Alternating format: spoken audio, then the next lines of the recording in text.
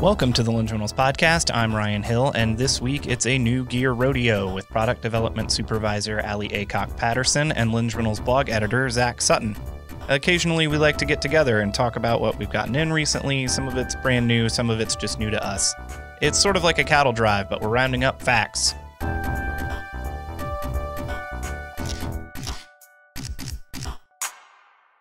All right, Allie and Zach, we're going to talk about some new items we just got in. And just so everybody knows at the outset here, we're in 3 different places because we're still socially distanced at Lensrentals. I am in my home.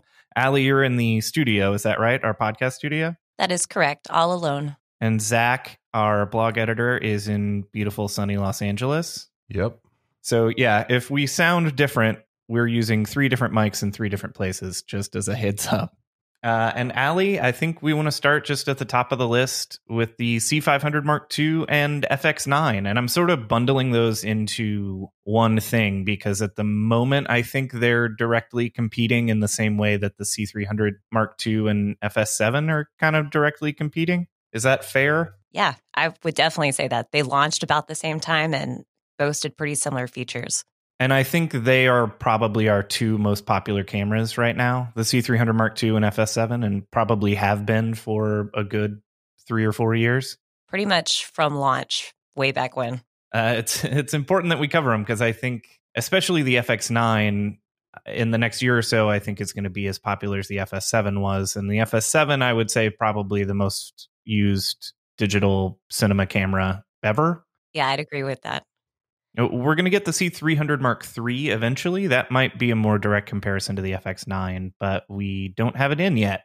So we can kind of compare specs. But for now, 2 kind of equivalent cameras to the C300 Mark II and the FS7 are the C500 Mark II and the FX9. And we'll start with the C500 Mark II. Allie, do you think for this type of camera that a 6K full readout is necessary? Absolutely. Yeah, I know there's still people trying to adopt 4K, but industry-wide, I think we're already moving well past that pretty quickly. I mean, they're already talking about 12K monitors and such. So I definitely think that a year from now, the fact that it's a 5.9K sensor, it's going to be like when we got our first 4K sensor cameras. It's just not going to be that exciting anymore. In the same vein, that extra resolution comes with a larger sensor, and that's maybe a more complicated question, whether a full-frame sensor is necessarily worth all the complications in the cinema market. What do you think about that? Would you prefer a Super 35 sensor on this type of camera? I don't know that my preference would necessarily be to have a Super 35 sensor versus a full-frame sensor. But since it's available, it makes you have to think about it. I don't think for most video applications, having a full-frame sensor is crucial. You know, maybe a few years from now, it might be something that's widely adopted, but I don't think it's going to come as fast as that resolution thing we were talking about previously. Zach, I know you sort of come from the photo side where full frame is a lot more common, obviously. Do you have, a different approach to it? Yeah, well, I guess I'm interested to see where it stands in the video world, because for me personally, I got started in photography or, digital photography probably 15 years ago. And my first DSLR was a crop sensor, and it was like, the 5D or the 5D Mark II at the time was sort of like the dream camera. Everybody wanted to upgrade to the full frame. But I feel like in recent years, even in the photo side, a lot of people have scaled back. Fuji's making a lot of really great crop sensor systems. I'm always kind of fascinated to see how important that is in the video side, because full frame in a lot of ways seems like it's still sort of a niche market for the video world. So yeah, I mean, do you guys think that full frame, it sounds like you guys don't think that it is quite the asset, and it probably doesn't have quite the benefits as it would in photography. But yeah, I would love to hear more about what your guys' thoughts are on that. My thing is just the types of lenses I typically use. You don't always have a full frame option for some of them, especially if you're shooting, say, anamorphic or something like that. The same way as a lot of these other specs, it's not necessarily one is better and one is worse. It's more just kind of what you're looking for. And I think that full frame sensor is a clear indication of the market that Canon is pointing this thing at. And, whether Canon wants it to or not, I think at least for right now, the C500 Mark II and the FX9 are like closely competing. Whereas I think eventually the C300 Mark III will be more of that direct competitor. But broadly, what do you think of the FX9 versus the FS7? I like it. I mean, the body style is pretty similar. A few of the connectors are different. I like the connector on the grip better. It uses that Sony style USB terminal, which is kind of like a deep micro USB. And so it just fits a little more snugly than just the standard like 2.5 mini jack. And then it just feels good. It feels like a very solidly made camera. And for me, when I shoot, the build quality of the camera is something that I always pay attention to, because when I feel like I'm shooting with a really sturdy camera, it makes me feel like it's just more reliable in general. Feels very similar to the Venice. Venice, yeah. Yeah. Metal construction and a little bit more like textured. It feels a lot more well built than the sort of like plasticky and a little, I don't know, shaky FS7. One thing about Sony's line, though, is they still don't make video lenses. And Canon has, they've got their Cine E lines, they've got their compact Cine servos, they've got this Sumirs. I'm sure I said that wrong. I think it's Sumire. I don't remember. I posted it somewhere and I forgot, or I forgot already. But they have a lot of video lens options. Sony teased a 16 to 35 Cine style lens, but as far as I can tell, it's never actually been released. I don't know if it's still in development or if it's been taken off the table as an option, but I would like to see native E-mount lenses that are geared towards video instead of just photo. Zach, coming from the photo side, is Sony competing okay with Canon in new E-mount lenses versus new EF mount? I would say yes. I mean, they definitely have been way more aggressive on lens development than Canon or Nikon have, but that's also because they're trying to catch up. Canon and Nikon have been developing lenses for tens of years longer than Sony has.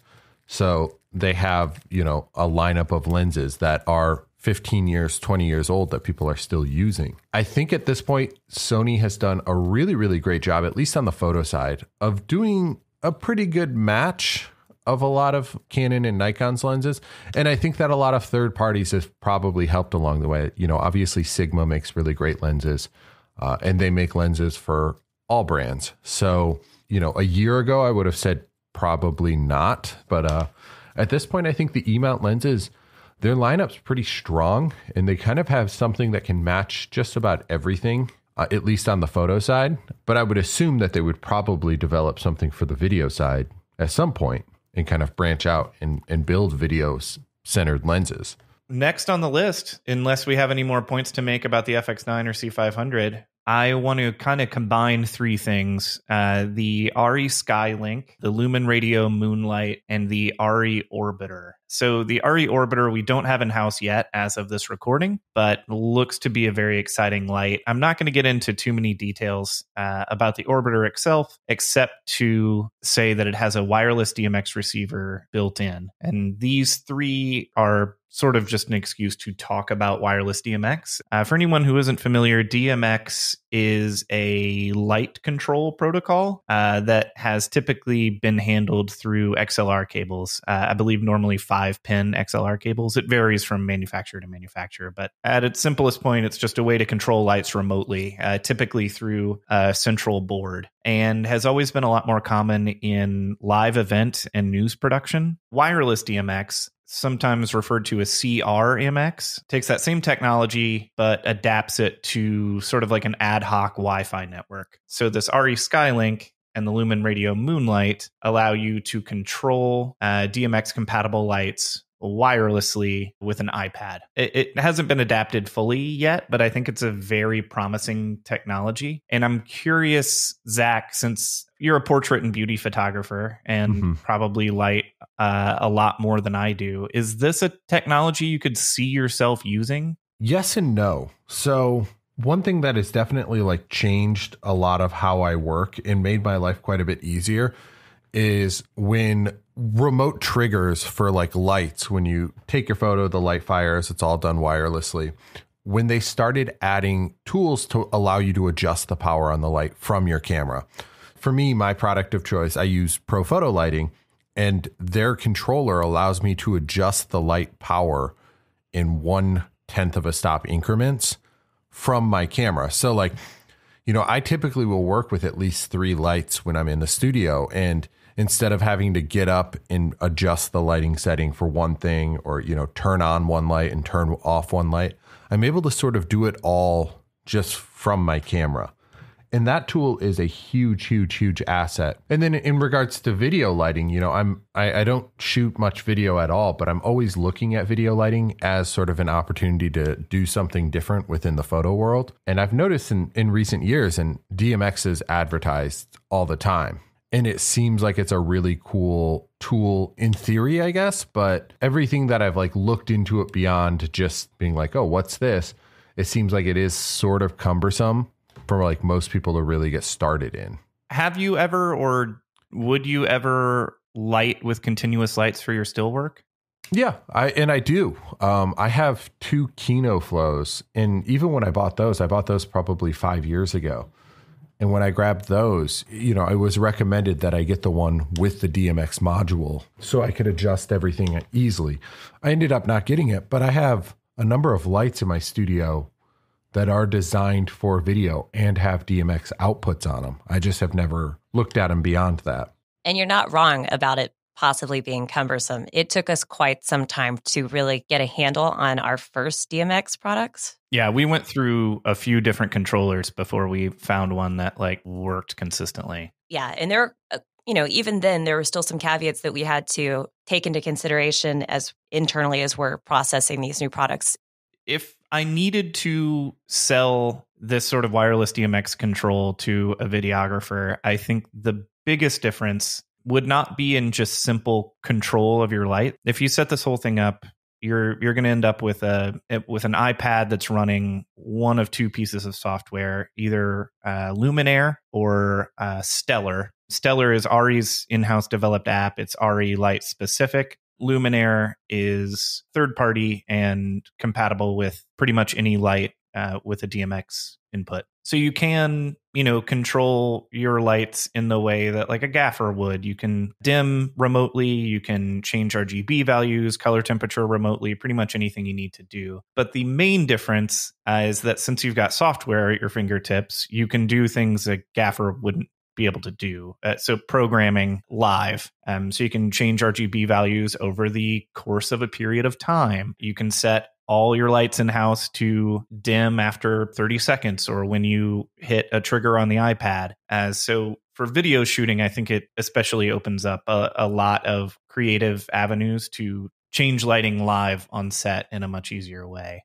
Right. Well, and I have I have a couple video lights that I'll use for just kind of various things. And it seems pretty common for video lights to have like built-in effects, whether it be like the cop car or like TV static or like candle light. And when you're using more than one of those lights, it's almost impossible to like, if you're, for example, using the cop car setting, it's almost impossible to sync those up by, just using the back of the light and like, trying to press the effect on at the same time and hoping that they're in sync. And it just seems like DMX makes all of those kind of things a whole lot easier. It's handy, but it is, not the simplest thing in the world to set up. Sure. Next on the list, the Shure SM7B. Allie, I want to ask you about this one. Have you used this mic yet? I actually used it before we ever carried it. I did a little bit of studio work, voiceover stuff, and it's in every studio I've ever been in. Yes. Yeah. This one's also a pretty broad definition of new. This is new to us, but the Shure SM7B, if you have done any audio work at all ever, you have probably worked with this microphone. It's been around since the 70s. And it sounds great. That is the microphone I'm using to record in my office, and I love it. I don't really have a lot to add except that I think it's the best dialogue microphone we carry. I wish we had more of them so we could only record the podcast with this mic.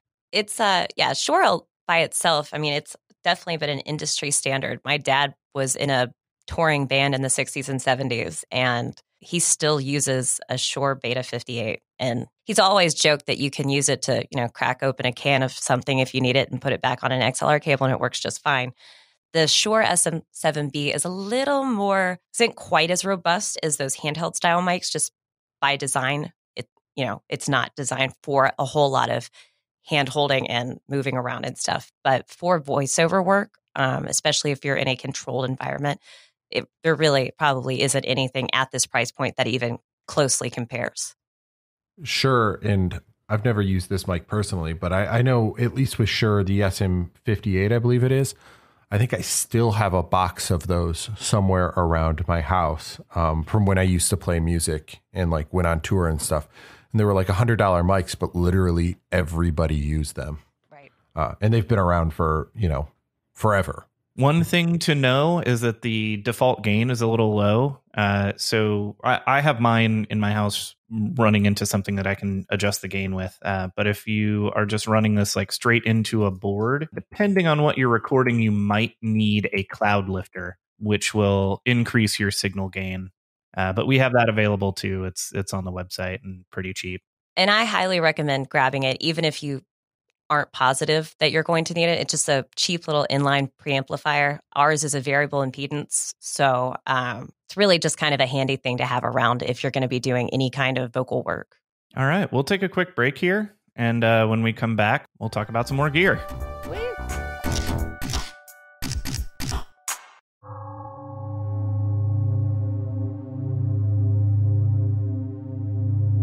And now, Lens Rentals brings you a meditation moment.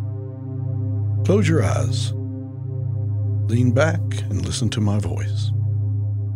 You feel yourself getting sleepy, relaxed, drifting on a cloud. You love this podcast. You want to give this podcast a 5-star rating. You want to write a positive review of it and even subscribe to it. You know that will bring you a feeling of joy and contentment. When I count to 3, you will wake up refreshed and go straight to the review page. 1, 2, 3.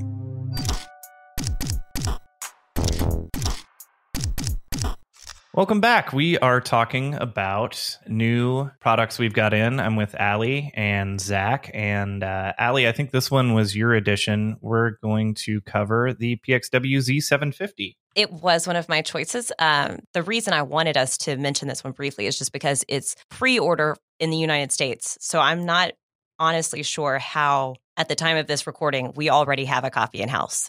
We've actually had a few customers email in just to make sure we actually have it available, because the only place they're aware of it shipping currently is in Europe. And so somehow Lens Rentals managed to get their hands on a really early copy, which is awesome. But it's a unique offering for us because we started carrying the Ursa broadcast last year, and it was a lot more popular than we expected it to be. The whole B4 system was a lot more popular, and the Z750 is based on a very standard Sony broadcast style camera.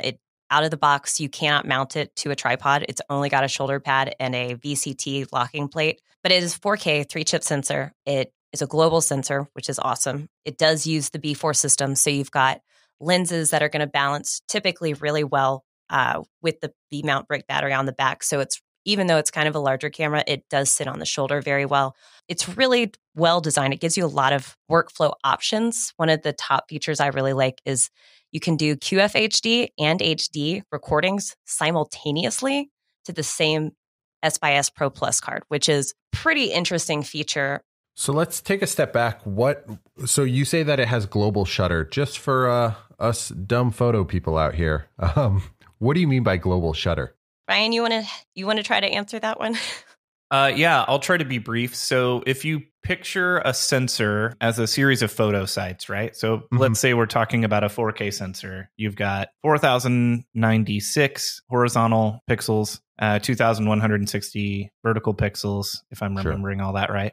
So typically a camera's processor can't handle information from all of those pixels coming in at once. So what it will do is trigger either individual pixels in a row or sections of the sensor at a time.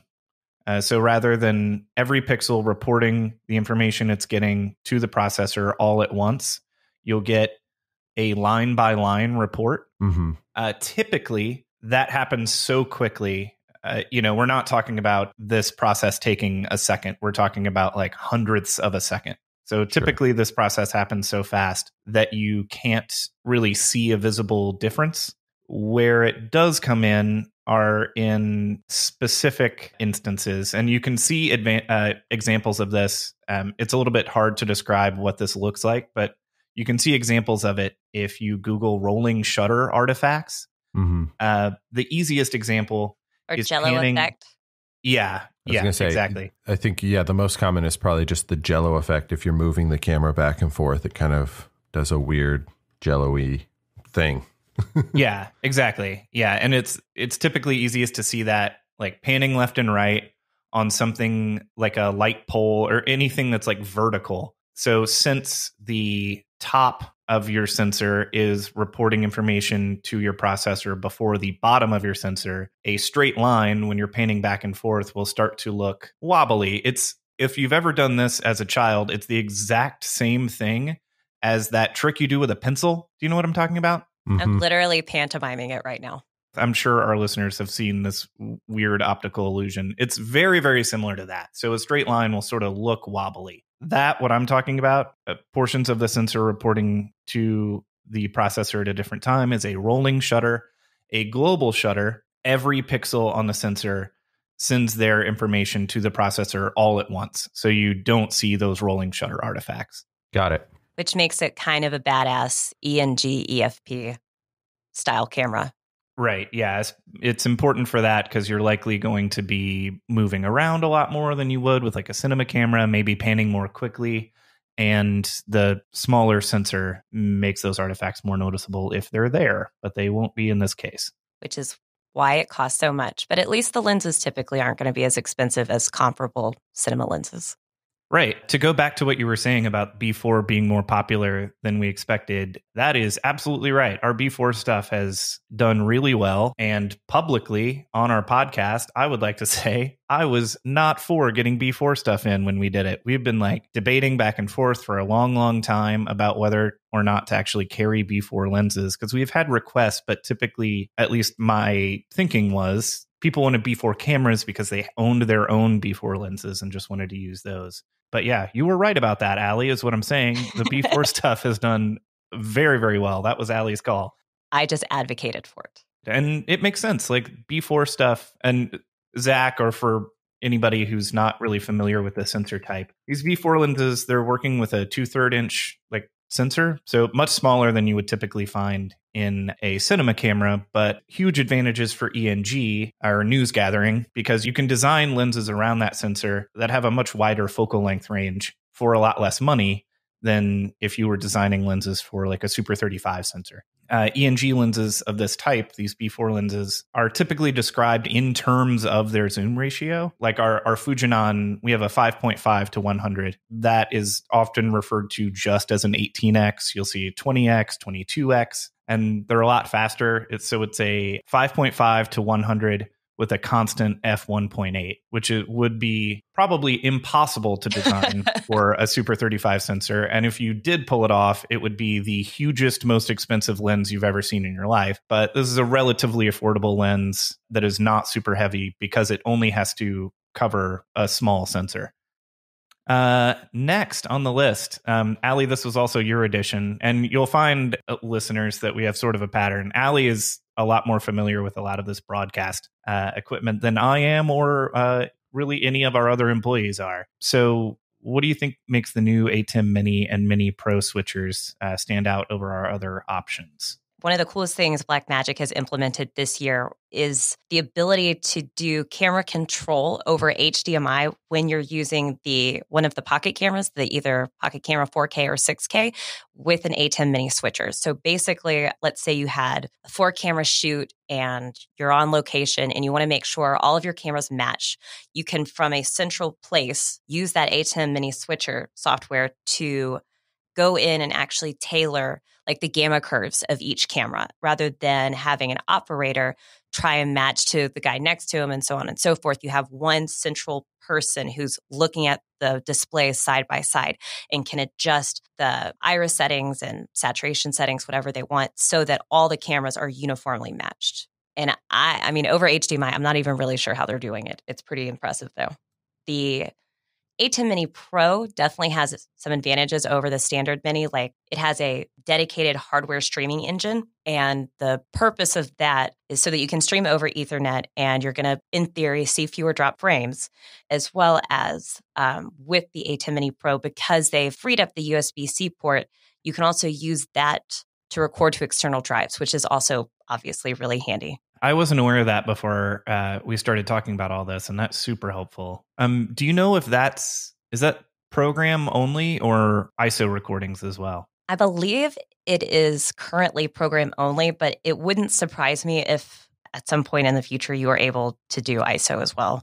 A little bit more detail about what we're talking about. So what you can record currently to USB-C drives is the program output, meaning your switched output. So whatever you're switching to, the same thing that would be going to a monitor or whatever streaming service you're using. You're only seeing whatever camera you've chosen as the live camera, versus an ISO recording, meaning that you're constantly recording the feed from every camera. So you've got the streamed program record or every isolated feed, so you can then adjust your cuts in post. And since we're on the topic, another big advantage of the Pro over the standard ATEM Mini is you do have a multi-view output, whereas on the standard Mini, your only output it's going to be, it's default to program. You can set it to be preview, but at any rate, you're only getting one or the other.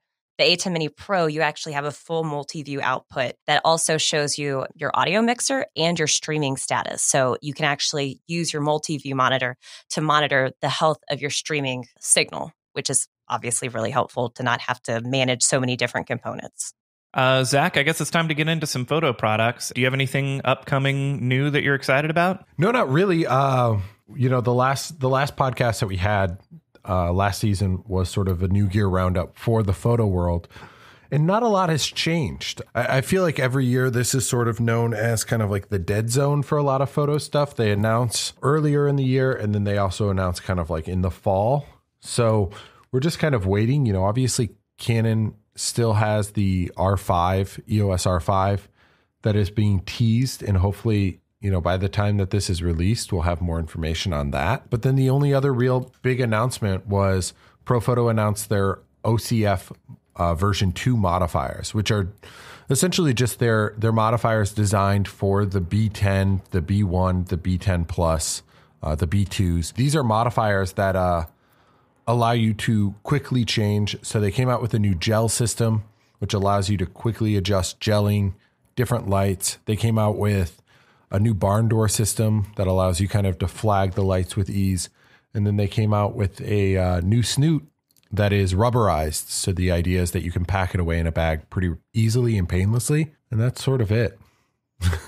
One interesting thing that is in the photo world was the release of the RF 24-105, the one without the fixed aperture. I was kind of confused by the decision to release a variable aperture version of the 24-105 in the RF mount when they had an already super popular f4 version. Yeah, well, isn't the variable one, isn't it like super affordable? I assume so. I assume that about all variable aperture lenses, but let me look it up. It is mega cheap. I'm looking at the product page now. It's $26 for 7 days. Okay. Which versus the $29 difference in a week's time. Yeah, so it's a $400 lens on B&H. Yeah. Okay. I guess in that regard, it makes sense. Doesn't it also have some macro function that the other 24-105 doesn't? Yeah, it has, I think, 1 to 2 macro, which isn't like exceptional macro. Most macro lenses are 1-to-1 comparison, so this is half of that.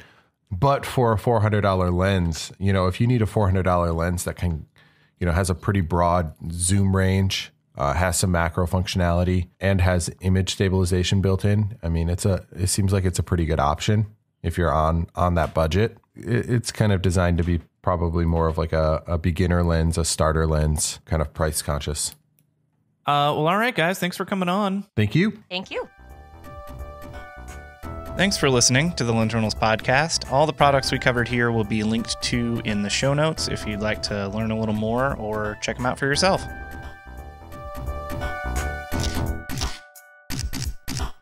The The Lens Rentals Podcast is a production of Lensrentals.com. If you've got a question or topic you'd like covered on the show, email us at podcast@lensrentals.com or leave us a voicemail at 901-609-LENS. That's 901-609-LENS. If you're enjoying the show, please review us on iTunes and subscribe in your podcast app of choice. Make sure to check the show notes for a link to this week's coupon code. And as always, Roger Cicala will leave you with an inspirational quote.